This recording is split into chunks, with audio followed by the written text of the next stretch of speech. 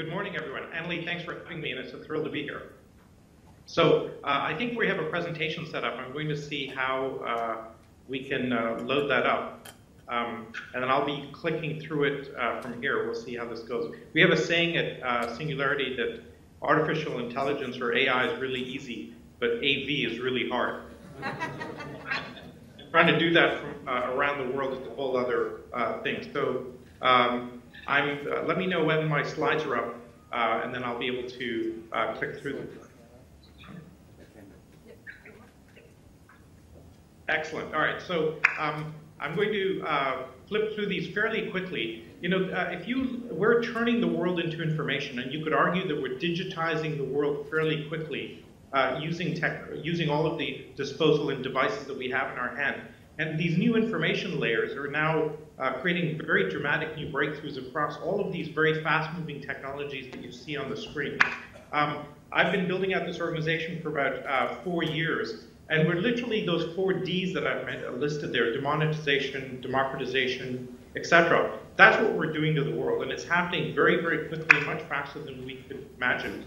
The last few years, I've been building out this organization. I was the head of innovation at Yahoo before this.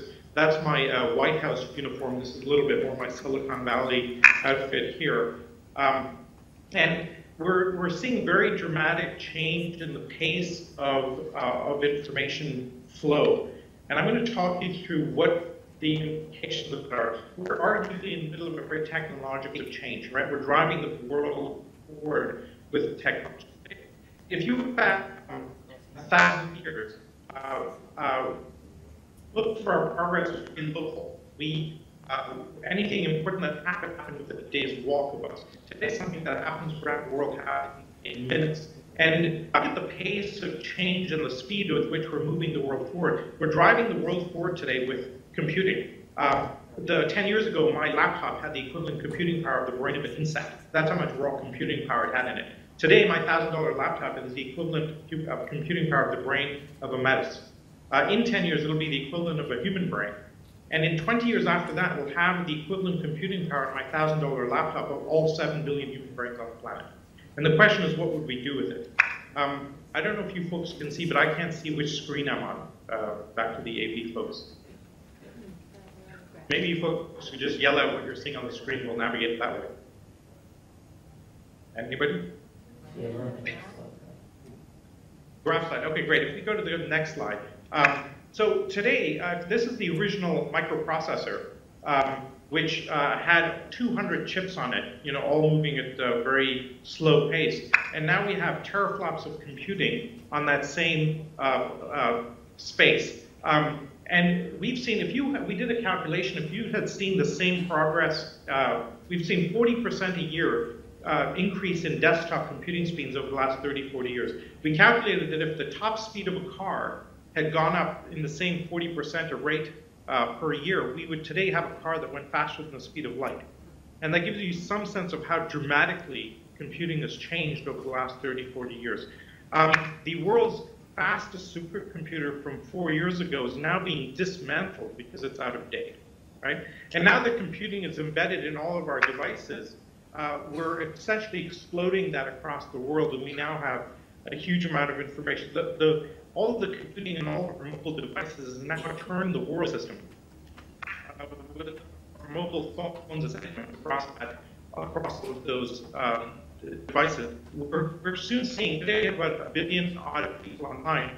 We'll see in the next few years 5 billion people come online, and so literally from 1 billion today to 5 billion people being online by the end of the decade, right? So very dramatic pace of change in this realm. I'm going to look at one of these technologies to kick off with. So there's the graph of 5 billion people coming online. And just imagine what those 3 billion people will do. It'll add trillions of dollars to the global economy in very short order. If you look at one of these technologies moving very quickly is 3D printing. And many of you are probably familiar with 3D printing. We can now do this, also called additive manufacturing. We can now do this across 70 or so different materials. The shape in the bottom there, the Mobius strip looking thing, is actually titanium. And one of the inflection points, when we study accelerating technologies, we're always looking at what are the inflection points in a particular technology that have it accelerate. And in 3D printing, there are two of them. The first one is that you can make shapes for the first time that you couldn't mold. That shape at the bottom and the middle, you couldn't mold that. You essentially have to assemble it. But a 3D printer could just spit it out. On the right, that's actually a bicycle. You can see that video on YouTube. They've 3D printed a bicycle 1/100th of an inch a layer at a time. They take it out of the printer, get on the bike, and ride away. Right? On the bottom left, that's actually food. We now have 3D printers that can spray chocolate into place and so on. And I'll predict here that within 5 or 6 years, the pastry chef industry will slowly disappear because we'll be able to have printers to do that. And at the top left, we're actually looking at blue 3D printer is about a $2,000 intermediate level printer. It will fabricate 70% of the parts to make the next printer, right? And so we're entering a very funky new world. In fact, when you get that printer, the first thing you do when you get it home is you print out the last few parts of itself, right? So rather surreal where we're going with all of that. We're making all sorts of fascinating new materials. This is a chainmail type substance, a flexible thing. And here's a photograph of some of the things that we've been producing in labs. All sorts of interesting complex objects. If we can go to the next slide. I'll just wait for there we go. And the second inflection point, the first inflection point was that you can make things you couldn't mold. The second inflection point in 3D printing is that it's always been true in manufacturing that a more complex object costs more, right? The materials, the fabrication techniques, the assembly of it, and so on. 3D printing is interesting in that complexity is free. If you look at the yellow shape in the middle, which is fairly simple, the printer does not care if you're printing that shape or one of the more complex shapes around it. It's essentially, the analogy would be, if I have an inkjet printer, it doesn't care if I'm printing a photograph, which is very complex, or just a straight black line. It just throws ink out onto the page. And so the 3D printer doesn't care, and it allows us this liberation of essentially complexity being free. If we go to the next slide, you'll see this guitar. Every piece of that guitar, except for the strings, has been 3D printed. Every single piece of it. Right? And so very dramatic new things. There's a huge furor in the US right now because somebody's 3D printed a gun, which is pretty interesting for most parts of the world. For the US, it's so easy to get a gun anyway. I don't see why they need to 3D print one. I'm actually Canadian, so I have a different perspective on the politics here than most people here do. But dramatically changing the face of the nature. And 3D printing is one of those technologies. It will not replace traditional manufacturing completely as we know it, but it adds a whole new capability that we never saw before. And this is where this is going to explode. As Emily mentioned, we're based at NASA Ames and Singularity in Silicon Valley. There are 10 NASA centers around the country. And we're based at the center where they do all of the R&D and supercomputing for all of NASA. And this graph on this next slide is the one thing I'd like you not to forget. Our two co-founders are Ray Kurzweil and Peter Diamandis. Peter wrote a book called Abundance, showing that all of these technologies extrapolated out and properly implemented will deliver us abundance within a decade in clean water, healthcare, education, and so on. So we're very optimistic with the world. And we put this graph together. And this is one thing that if you can remember for the rest of the time, this would be one thing. We're graphing the price performance of computing. And in fact, we'll past all the way back to 1900. And in fact, we've had a very steady doubling pattern in computing for over 100 years. This graph goes all the way back to 1900, if you can see that. And what struck him was the question, why is this curve so smooth and so steady? We've had wars and recessions and ups and downs in the semiconductor industry. Why is this so predictable? And he looked at this for about 10 or 15 years, trying to understand why this was the case, and came up with a very fundamental observation about computing and technology in general, which is once you take any domain or discipline or product area or industry and you ground it in information properties and power it with information, it goes into an exponential growth path. It starts doubling every year or two in its price performance. And once on that path, nothing shakes it off that path. It stays on that doubling pattern as far as we can see. This is a fairly profound observation. It's driving everything that we do, and you'll understand why, hopefully, as I continue. If we go to the next slide, these are the disciplines and topics that we study. So the technologies on the top left, AI and robotics, biotech, bioinformatics, medicine, neuroscience, and so on, we study the aspects of those that are doubling in their price performance anywhere from 1 to 2 years. Very importantly, the ones on the bottom, design, policy, law, and ethics, future studies, we think about how can you navigate, how can you predict an exponential trend which looks linear early in its life cycle? What are the legal and regulatory issues around this? That blue 3D printer I showed you, stem cell researchers are using that 3D printer to spray layers of cells one on top of each other, and we're on the verge of fabricating human organs using these stem cells and so on. And think about the ability to fabricate a human organ using one of these printers will completely change medicine. We're within 3 to 4 years of working prototypes of those types of inventions. That will completely change medicine, has enormous ethical issues, regulatory issues. What if someone hacks it? If I'm Irish, can I hack the alcohol process capability of my I lived in Ireland for a year, and my liver was still suffering, hence the comment. That one development will completely change medicine. It has enormous implications. And we have maybe 30 or 40 of these implications that we can see in the next 10 years happening. And how will we absorb that pace of change and that pace of innovation? If we go to the next slide, you'll see some of our faculty. We've gathered together the leading thinkers in the world across a whole set of domains to think about where do all these technologies go. Whether it's Craig Venter, who sequenced the first human genome, or the CTO of Intel, or Vince Cerf, who created the IP address system. And they're interested because you can be a deep expert in your area, but all of the interesting developments come when you cross different disparate areas together, when you cross nanotech with robotics or AI with medicine. And they are interested in helping us with our mission statement. And the next slide has our mission statement as an organization, which is how can you harness the acceleration in these technologies to solve the biggest problems in the world? We have found that we've reused technology repeatedly in our history to address global problems and big challenges. And if we don't use technology, we often end up in war, right? I think there are 70 armed conflicts around the world today fighting over clean water because we don't have the right solutions for desalinization, purification, et cetera, at the right price point. And war is a pretty expensive way of progressing humanity. We think technology is a pretty much better way of doing it.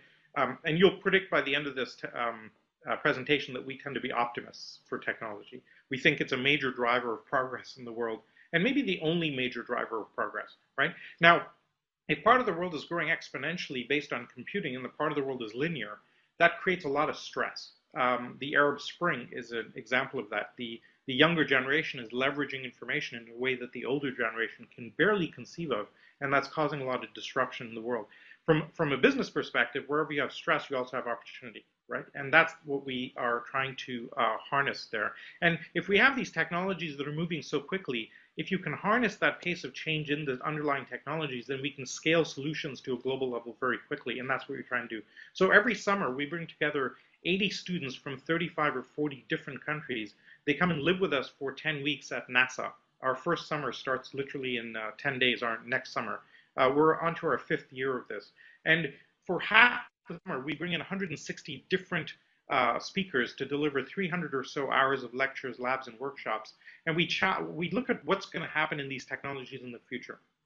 About 80% of our curriculum is focused on the future as opposed to the past, right? Most academics focus on the past. Well, how did this model evolve? How did this equation develop? And we complement traditional academics by thinking, where is all this going? What are the implications of that? When we get to, say, the $100 genome, what does that mean and what will that imply? What products and services might result? The second half of the summer, we turn into an incubator and we challenge our students to come up with ideas that could impact 1 billion people within 10 years. You have 3 weeks, off you go, report back. And then we launch those at the end of the summer as research initiatives or for-profit ideas or NGOs and so on. The next slide has one of these examples. This team was looking at the rise of 3D printing and control systems and robotics, and they noticed in construction the way we build houses today hasn't fundamentally changed in several thousand years. So they designed this giant car wash-looking thing. It's a 3D printer that will fabricate a 2-bedroom house in a day and a half. Using concrete or adobe or sand in the Middle East. That's a photograph on the top left where it's laying ribbons of concrete with a weave pattern of its strength. And it's at the point they do a 3-meter low-grade wall, and they end up expanding that to the whole house. This next project, it looked at poverty. Um, and notice in Africa, most of the roads get washed out during the wet season. This photograph kind of exemplifies it on this next slide, where 85% of all the roads in Africa disappear during the wet season. And how do you alleviate poverty if you can't move anything around? In the middle of the summer, Chris Anderson from Wired magazine comes and does a talk on drones, and you're familiar with these quadcopter parrot-like things. And he's creating a whole DIY open source movement around this. And the students looked at this and said, you know, in telephony, Africa has leapfrogged the whole wireline generation and gone straight to wireless, right? Everything there has gone to that level. They have very few copper lines laid down. And they'll never really have the money to put roads in, but what if you could use these drones to move medicine and food around? And so they created kind of a next-gen Pony Express called the Matternet that will route medicine and food around using these drones. And then drop packages off it in pre-installed locations. This is a video in this next slide. This is a video of it doing a live test in Haiti where it's dropping medicine into a camp. And many of these camps are inaccessible by roads. What's interesting about these drones is today a drone can carry a 2-kilo package about, say, 10 kilometers. That's the range. But it's doubling in its capability every 9 months. So by the end of this year, it'll be able to do 4 kilos. By the middle of next year, 8 kilos, and things start getting very interesting there. We've already had a phone call from a couple of the major FedEx type companies in the world saying, hey, what are you doing over there? Rather nervous about that type of a solution. And you can imagine that whether this idea works or not for, say, regulatory reasons or whatever, it'll inspire a whole new way of thinking about transportation. And that's what we're trying to do. And we're teaching our students to spot these doubling patterns, layer solutions on top of those so the solutions can scale at the same level. We also do a 1-week executive program that Annalie mentioned that she's been to, and here we're focusing more on the existing leaders in the world. We bring them in for a week. We do a half-a-day session across each of the technologies, and then we send them back thinking about how could you impact companies, your industries, and where can you find the next $1 billion. If you're running a big company today, and you're not aware of what technologies may come along for how they impact you, you're simply not going to, right? It's Kodak or Nokia or BlackBerry, where you get wiped out from someone else using technology in a different way. We're also doing some custom programs. This is a photograph on this next slide. I'll go one more. On this next slide, this photograph from Uruguay, where we did an event with the president of Uruguay and his 150 top policy advisors. Last week I was in Hamburg. Tomorrow I'm off to Barcelona. So as Annalie mentioned, we're kind of traveling around talking to policymakers around the world to at least be aware of what these technology breakthroughs are so they can make policy formulated by them. Mostly I'm yelling at people, as you can imagine. This next slide is from our curriculum planning meeting, probably the most interesting attribute of our model. Because we're focused on the fastest moving technologies, it means we have to update our curriculum very regularly. So every 2 months we gather our entire faculty and we revisit every lecture. Because say in biotech, we've had 4 major breakthroughs just in the last year. And so we have had to create almost a near real-time curriculum development methodology to keep pace with the radical changes that are happening. Every 2 months when we run an executive program, we found the content changes about 20 or 25%. So that gives you a sense for how fast the world is changing. So essentially, we're trying to create a crucible where we bring the leading thinkers in the world in the fastest moving technologies together, add to that the most accomplished and ambitious young leaders, and point them at the biggest problems. Right? Something interesting happens as you swirl that around. And we've launched about 50 of these startups in our last 5 years. So that's a little bit about Singularity University. Let me run through some of the breakthroughs that we're seeing across the world. The first section is artificial intelligence. And if we can skip to this next screen, you'll see this photograph I'll wait till the screen changes there. There, you all remember this photograph of Kasparov, right? Being beaten by Deep Blue. 20 years ago, we thought there was no way a computer would beat a human being at chess. And then this happened, and now there's no human being that can beat a computer at chess. And artificial intelligence is moving very fast. In this next slide, we have a little video of a game called Jeopardy, where it's an English quiz show, which is very difficult. There's a lot of nuance and double meanings and puns and irony. If you look at the picture at the bottom, computer, there's an AI computer that IBM developed that's playing this game that is literally thrashing the two best Jeopardy champions, human players. Literally 5 years ago, AI experts were saying there's no way a human being could play this game with all of the nuance and irony and humor and puns and irony and so on. And now this has happened. And what happens when you can apply this capability to, say, education or healthcare and so on? If we can click a couple of times to the next slide, we're going to see where robotics is going. I'll just wait for that. And once more. Okay, so if you look at this, this is robotics. That's a little robot that's jumping up, and that's a robotic dog at the top. At the bottom, you'll see this little flea robot jumping up onto a roof of a building to do, bomb detection and other things. At the top, you'll see this fully autonomous robot running, and it can now do 50 kilometers an hour, this robot. So imagine that thing chasing you down the street with a gun, right? Rather terrifying where that goes. And so robotics has been moving very quickly. This next slide shows, you're all seeing these helicopters that are $20 that the kids are playing with. 4 years ago, that helicopter cost $700. And 8 years ago, the sensors and servo motors and stabilizer, those weren't even possible. So that's how crazy the world has changed. 8 years ago, not possible. 4 years ago, almost $1,000, and now it's $20, right? If we go to the next slide, here's a photo of an article from England where this fellow has decided to slip a sensor into his kid's school bag, and he's got a drone following the kid to school so he doesn't have to walk the kid to school. There are some privacy implications around this. I'm sure the kid is not very happy about it. You can actually buy this online if you feel that you want to play with that. And this next little video is fascinating. These are two drones that are autonomously self-managing themselves and throwing a pole back and forth. Look at the way it's throwing a pole and in real time calculating the trajectory and catching it. Kind of incredible what you can do these days with these technologies. That's a little bit about robotics. The next slide we have what's happening in bioinformatics. 50 years ago, we found out that the genome was actually is software that drives our cells, and we found out that life is actually information.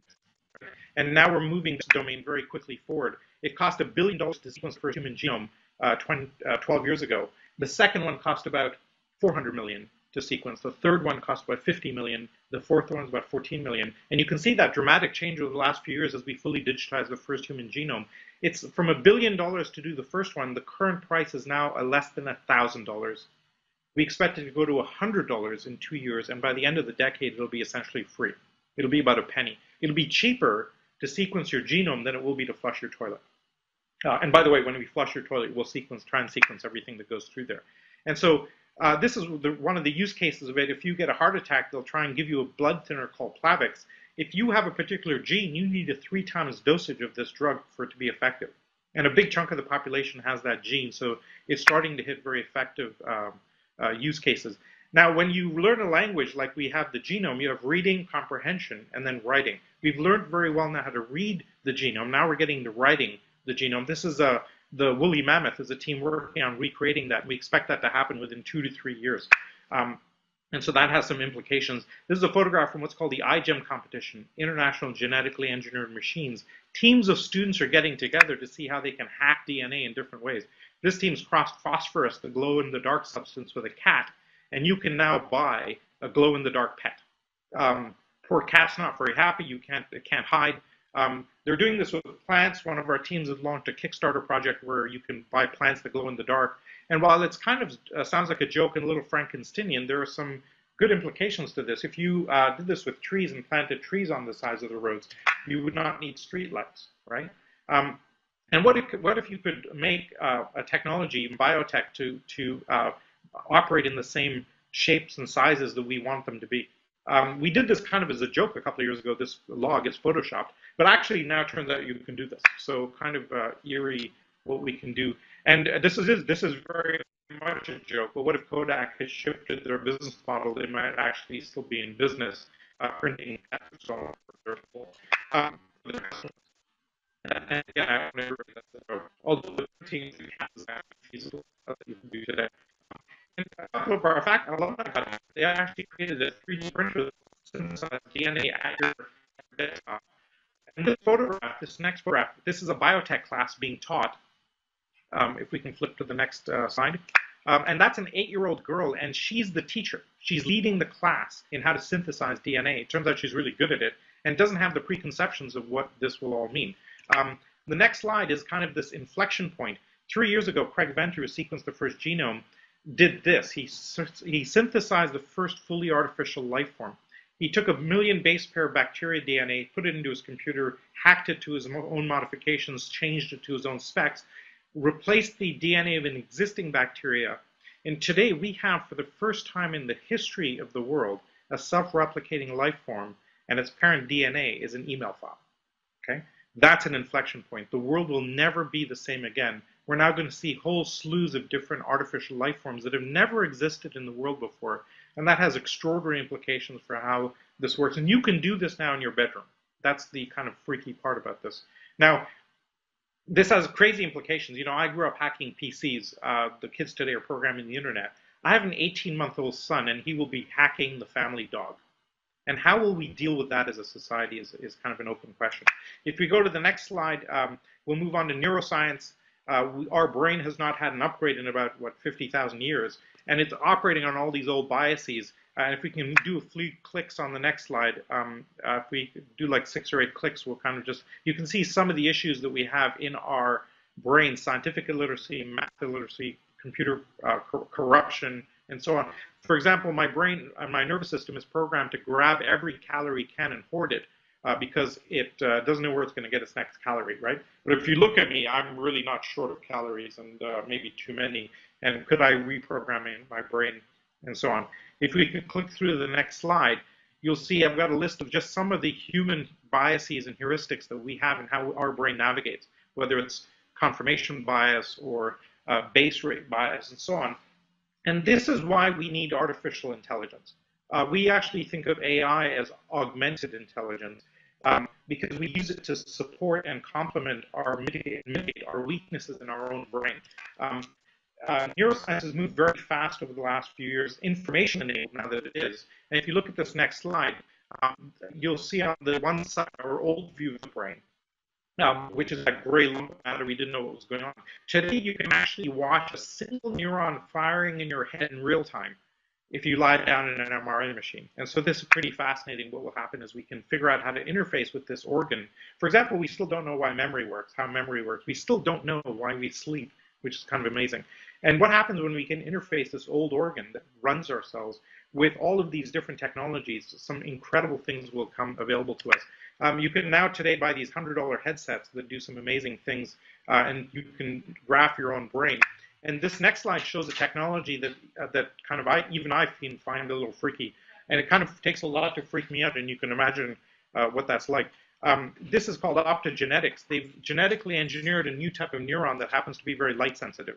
If you shine a light on it, the neuron will force fire.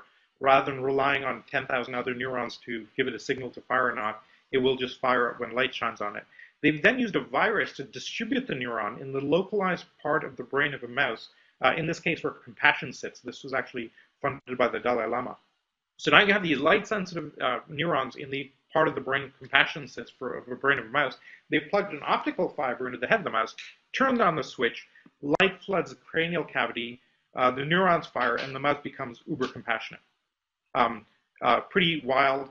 You can similarly make the mouse turn left or right if you put it in the motor cortex. And this is pretty Frankensteinian at one level. On the other level, we have enormous possibilities for treating Alzheimer's, dementia, ALS, and so on, Parkinson's. If we can interrupt and force fire specific neural circuits in the brain, and they're investigating that. This technology is literally 2 years old. It's already in mass. So this world is moving very, very fast. So I've covered these technologies. I wanted to touch on why an information-based environment becomes exponential. So you can flip to the next slide. Some of you may be old enough to remember photography, right? If you're in the room. And when you had photography, we're operating from a linear basis. We're operating on a linear environment where every incremental photograph you take a chunk of money for the film, the processing, about $1 a photograph, right?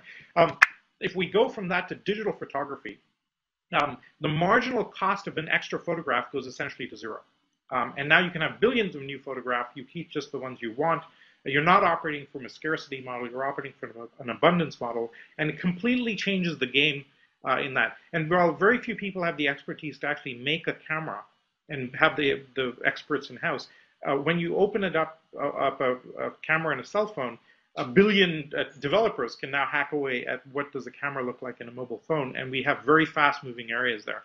So this is the best example I found of why a digital environment makes such a big change. Once you have an information-based environment, there's no friction to move and copy it around, zero marginal cost. You can apply correlations and computation and simulation, machine learning, and so on, and the whole environment moves very, very quickly. And we're seeing this happen across the board, okay, across all of these technologies. Now, from a societal perspective, this has huge concern for us because they're all very sexy. We're seeing front page stories on all these technologies, but fundamentally, we are not set up to do this pace of change. If I could have some volume on this, I want you to listen to this video. Shit. Holy shit. There's no fucking hands on that wheel. Oh my god. This is the Google one. What? It's driving itself.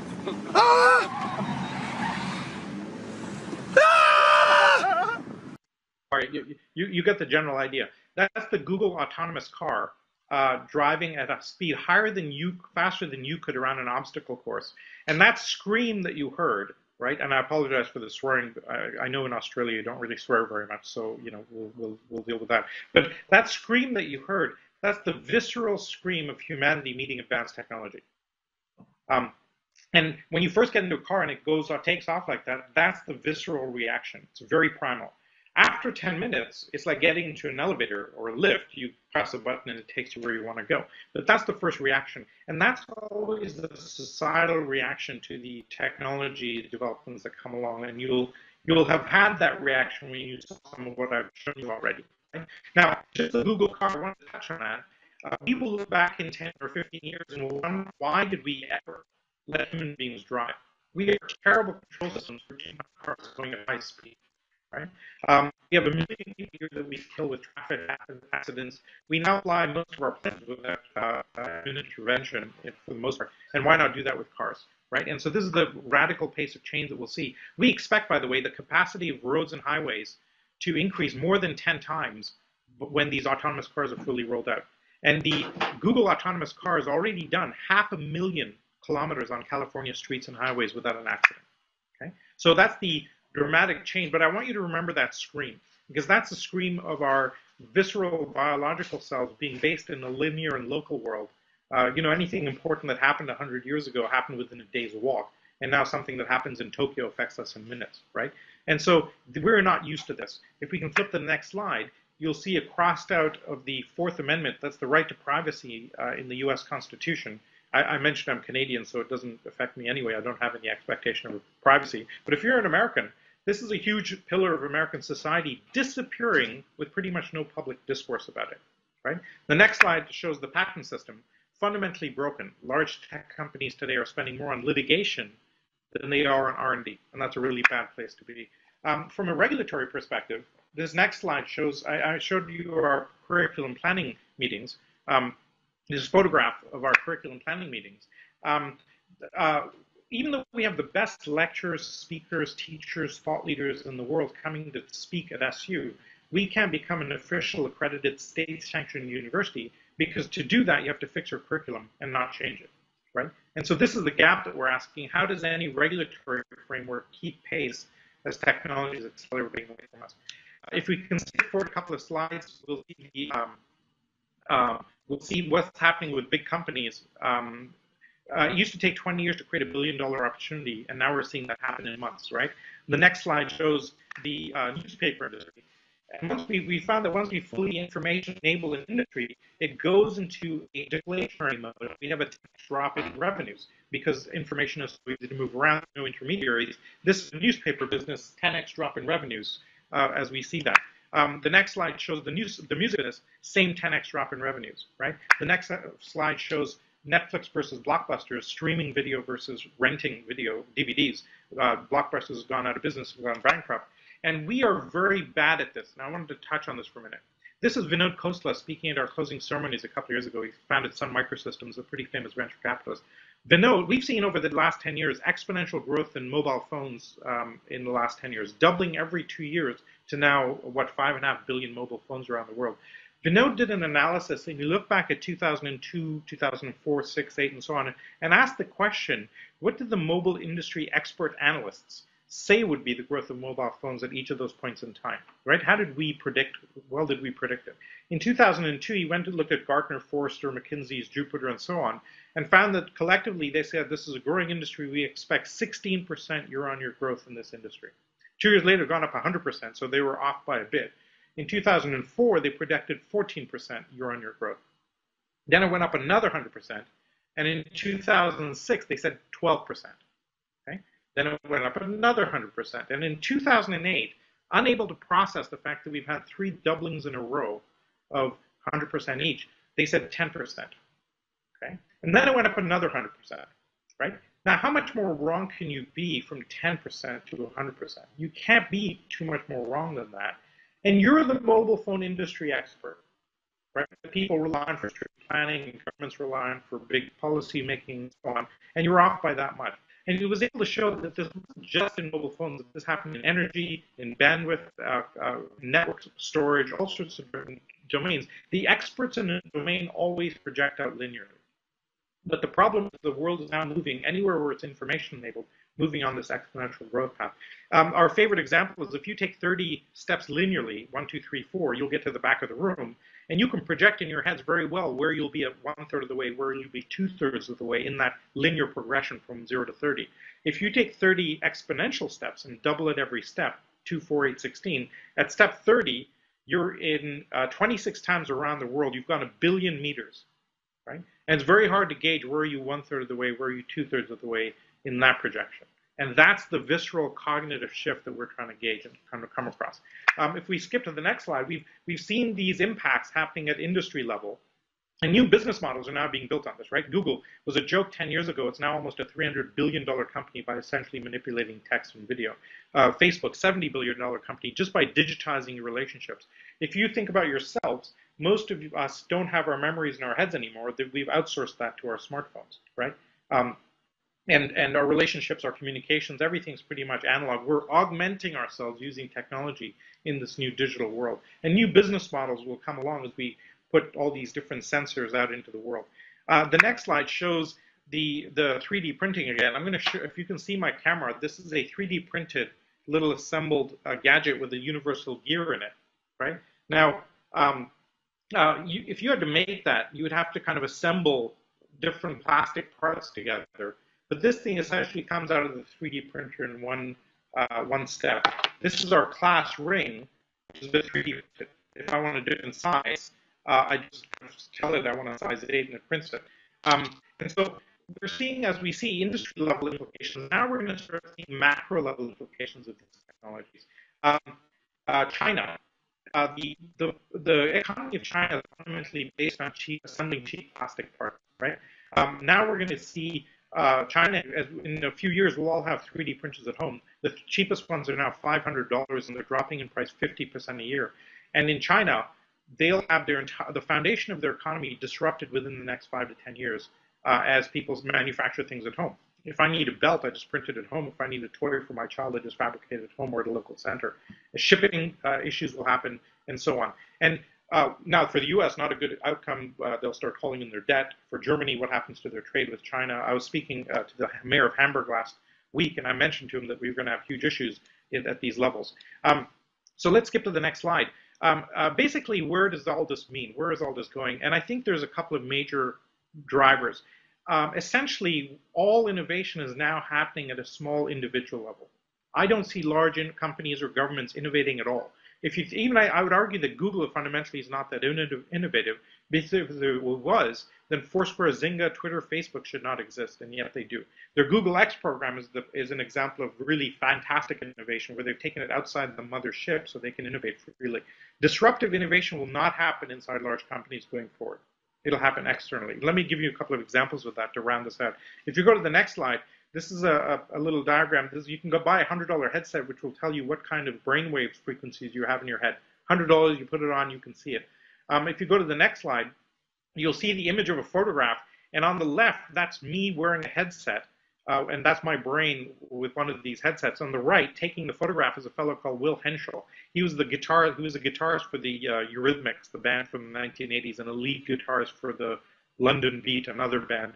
And what Will is doing, he's composing music that when you play the music will put your brain into a focused alpha state, and put your brain into a focused state if you need to churn out emails or work on PowerPoint or work on spreadsheets. That's the brain state you want to be. So if you flip to the next slide, you'll see my brain before and after he plays the music. And in the next slide, you'll see my brain is flooded with alpha waves because he's playing music.